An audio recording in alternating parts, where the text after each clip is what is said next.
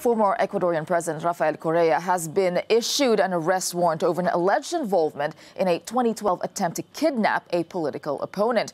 Well, Correa, who lives in Belgium now, spoke to our correspondent Brian Carter. A court in Ecuador issued an arrest warrant against the former president Rafael Correa, who led the country from 2007 to 2017.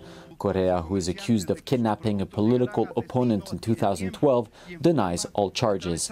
Euronews met up with him in an apartment close to Brussels, where the former head of state now lives with his Belgian wife and children. ¿Qué tiene que ver el presidente de la República en ese evento? What does the President of the Republic have to do with this event? At the beginning, I wasn't even accused. It happened in 2012. In 2013, the alleged victim presented a specific accusation and didn't accuse me. But already in November, they realized that with false testimonies, they could point to the President. And they announced from this moment on, you will see Correa will get an arrest warrant from Interpol. And they started this whole thing, which has no legal or logical basis. Rompiendo toda la legalidad, toda la lógica. Last month, Ecuador's Attorney General said he had enough evidence to prosecute Correa. This triggered demonstrations in the streets of Quito in support of the former president, who remains popular among some Ecuadorians for the welfare policies he implemented. The judge in this case argues that Correa did not present himself to the court as was asked of him and ordered his arrest. The former president says it was impossible for him to go back to his country and added that the whole case is politically motivated to bar him from playing any role in the future affairs of Ecuador. It hurts me to say this, but Ecuador is seen again as a banana republic.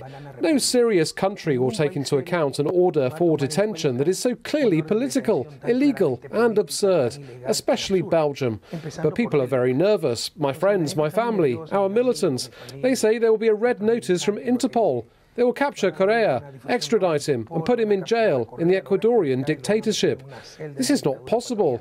Nothing of this absurdity will happen, especially here in Belgium, where there are a lot of guarantees. We are safe here. Nobody needs to worry about me. We need to worry about the country. The Ecuadorian judge who wants to extradite Correa said Interpol had been informed of the arrest warrant, but the International Police Agency has yet to react officially.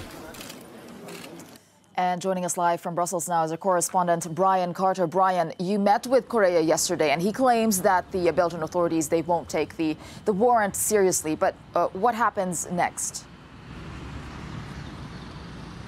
Good morning, Tessa. I'm standing here in front of the Ecuador consulate in Brussels, where Rafael Correa says he presented himself on Monday to show his will to cooperate with the judicial authorities of Ecuador. It's still uncertain how Ecuador will react to this case. They can either seek direct cooperation with Belgium or they can go through Interpol. Now, if they decide to go to Interpol, Interpol will analyze the case based on its own rules and regulations and eventually decide to issue a so-called red notice. Now, a red notice is not an international arrest warrant. It doesn't compel member states to arrest the individual. It merely informs all the member states of the arrest warrant in a particular country. Now, law experts here in Belgium say that Belgium has a very strong tradition and regulation to protect political dissidents, to protect people that have been politically persecuted. And that's why the lawyer of Mr. Correa and Mr. Correa himself were so confident that this case would not go further and that this is just a political witch hunt. And Mr. Correa even told us during our interview that he saw this as part of a larger crackdown in South America against leftist leaders like himself. So while it is still uncertain what his legal future will be, his political future in Ecuador seems more uncertain than ever. All right, thanks for that, Brian Carter there in Brussels.